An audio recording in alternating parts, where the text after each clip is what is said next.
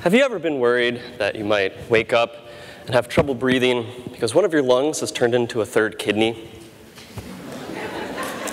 Or maybe you're sitting here and it feels like you're having a little trouble digesting your lunch still, and it's because your pancreas has decided to become a spleen? I'm sure none of you have had these worries until maybe right now, but you shouldn't, because there are no documented medical cases of such a thing ever occurring. It just doesn't ever happen, and it can't happen. Or can it? Please allow me to introduce to you all the nematode worm Caenorhabditis elegans, or C. elegans for short. On the left here, you can see a typical worm. Its head is up at the top. It's only about 1 millimeter in length, and we've used genetic engineering to express a fluorescently tagged protein so that their gut glows blue. Now, recently we've discovered something unusual in C. elegans. When you turn on one particular gene, as was done in this experimental worm, it causes part of the gonad to, instead of being a uterus, to stop being a uterus and instead turn into a second gut. As you can see in this enlarged region clearly with the second smaller blue tube parallel to the normal one. Now I can guess what you might be thinking.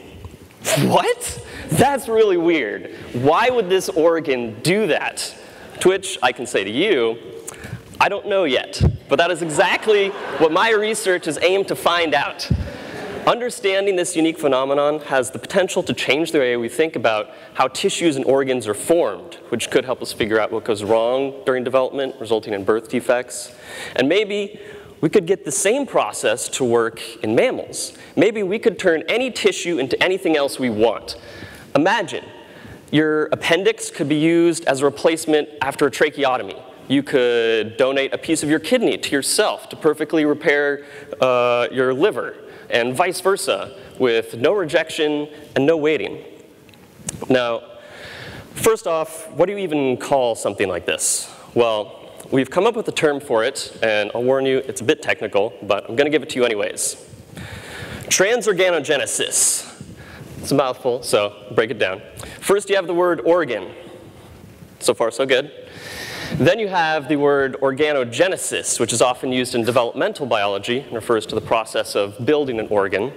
And now we have the Latin prefix trans, meaning across. And there you have it.